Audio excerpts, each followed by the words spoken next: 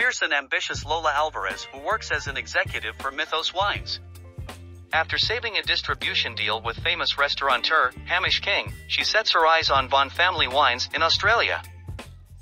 She shares her next mission with Audra, a friend and colleague from work, which comes back to bite her.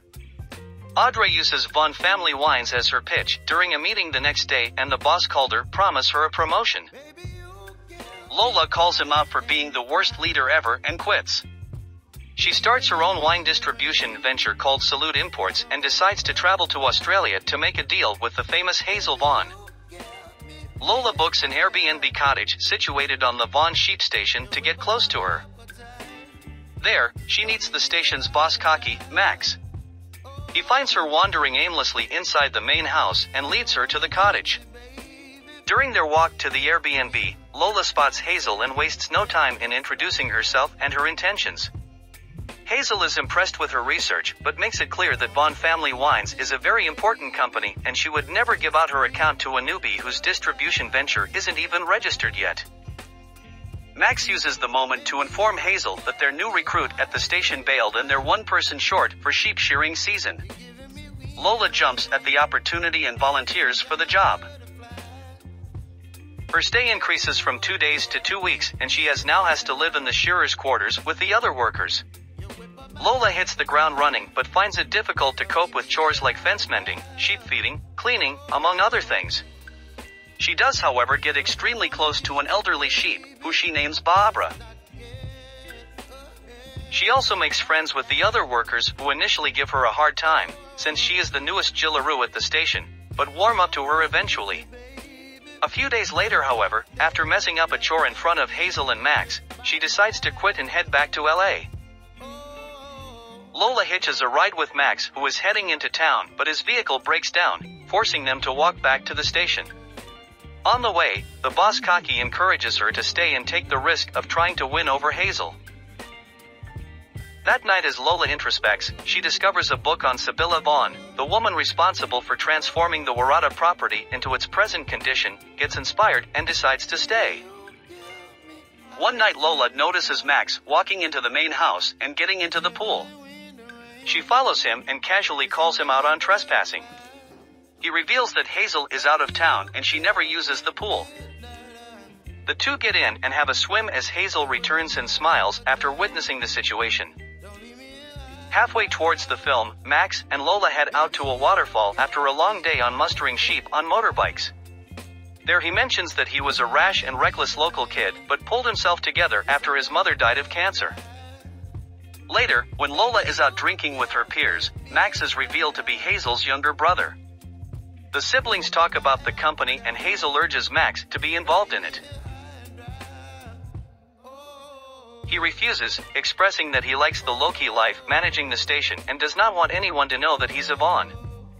Hazel mentions Lola and tells him that there is something between the two, but if this has to go forward, she must know the truth. The workers get into a hilarious bar fight and Max gets them out of the situation. The next day, he offers Lola a ride to the winery and makes her try the wines. Then, he takes her to a cottage and two bond some more over very expensive wine. He even reveals to her that Barbara, who is supposed to be dinner next weekend, will be spared because Lola loves her too much. Max also tries to tell Lola the truth about his identity but isn't successful. The two then get cozy and kiss. The next day, Max is worried and blurts out the truth before she can say anything. He tells her everything about himself. Lola does not take this update kindly as she expresses that she never really cared about his last name, but the lie was uncalled for. A visibly hurt Lola and Max head back to the station where they are informed that Hazel wants to meet with the former. At the house, Lola is shocked to see her former boss Calder and colleague, Audra, in conversation with Hazel.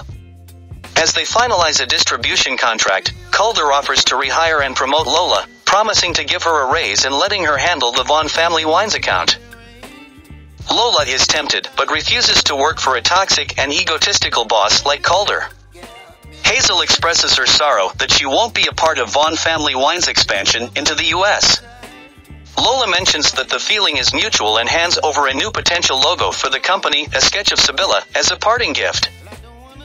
As Lola walks away, Audra runs after her to apologizes for her actions, and the two sort of make up. Elsewhere, Lola says her goodbyes to the other workers, and Max comes to see her. They have a heartfelt exchange before parting ways.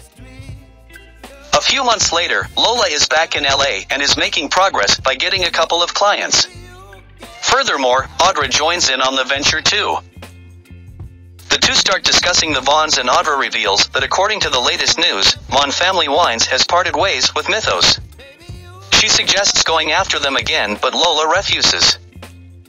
The next day at a wine tasting event, Salud Imports also puts up a stall to display the bottles of the few clients that they have. Hamish comes to say hi and casually talks about how Lola blew the Vaughn opportunity. This is when Max arrives on the scene and says that it was him who blew it and not Lola. He reveals that he's now fully involved in the company's operations and would like Salud to be their new distributor, a request which Audra quickly accepts. Max also shows them the new bottle design with the Sibylla logo on it and apologizes to Lola.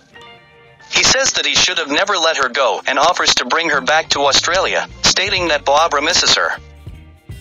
They kiss and head back to Audra to attend the wedding of one of the workers at the station.